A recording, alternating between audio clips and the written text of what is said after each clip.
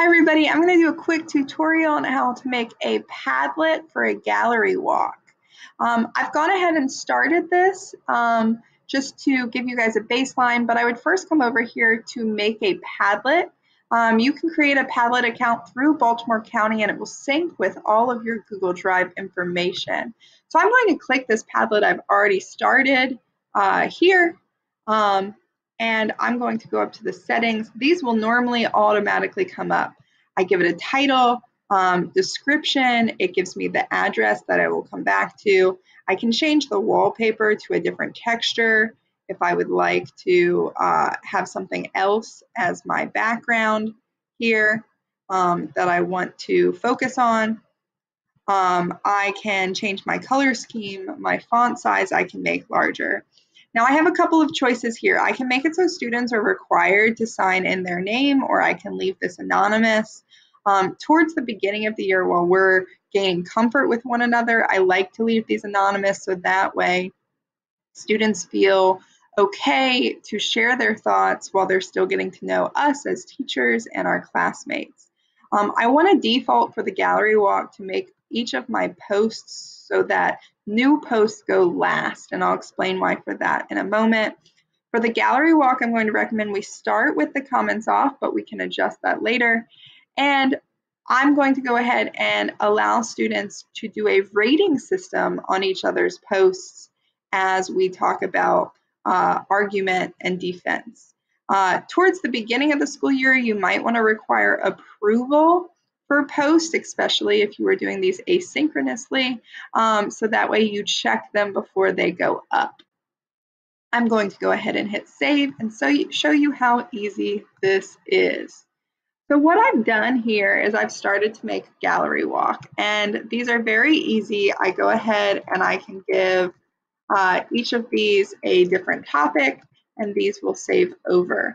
As I go through, I have added pictures. These used to be in a PowerPoint I used to do with this lesson, but I would come in here. I'm going to just put the same one up just to show you how easy this works to set them up in here, so that way I have my different gallery walk elements. Now, I'd want to make sure that I gave students more direction than just coming to this site. I can either do that on the description, or if this is during one of my virtual classes, I can go ahead and give them instructions before they head to this Padlet. Once here, I have a lot of different options.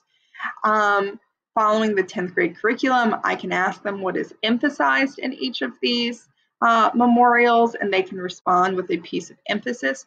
Or I can ask them to defend which of these are accurate representations or the strongest representations of a memorial. And then they can go ahead and add their comments down here below. So they can start commenting. This memorial is the best representation because, and then continue to fill out their thought in that way. What makes this great as a gallery walk is because it allows all students to be on here at the same time. Their responses will fill out down below. Once I've given them time to respond to each of these, note they do expand and I'm able to see the different pictures much larger. You can have students go back and look at the argument that each of their classmates have read. You could say, go back to one of the topics that you did not think was the best representation and rate the argument of your classmate.